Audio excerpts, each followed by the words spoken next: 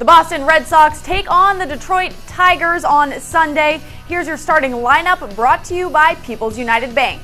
It's a tough Sunday for the Sox, but there are some bright spots. Mookie Betts returns after battling the flu. Betts will bat third for the team. The return of one player, but we lose another. Jackie Bradley Jr. is out with a knee injury he suffered on Saturday. This means Steve Selski will make his first start for Boston, batting sixth.